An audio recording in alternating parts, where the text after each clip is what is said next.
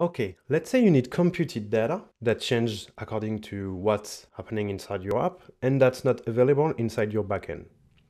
For example, here, I would like to bind the name of the person that's currently logged in inside the app.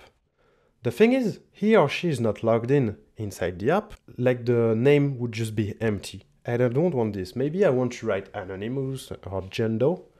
So to do this, I would use a function. To use a function, let's go to Data, Functions, and create a function. Here you can give it a name. So for example, get user name. You can give it parameters to take with a type. So as you would do in JavaScript. Here I don't need any, but you could add any number of parameters you need. And then you would write the JavaScript of your function. So here normally I have a user when I have the Auth0 plugin currently inside the app and when there's a user.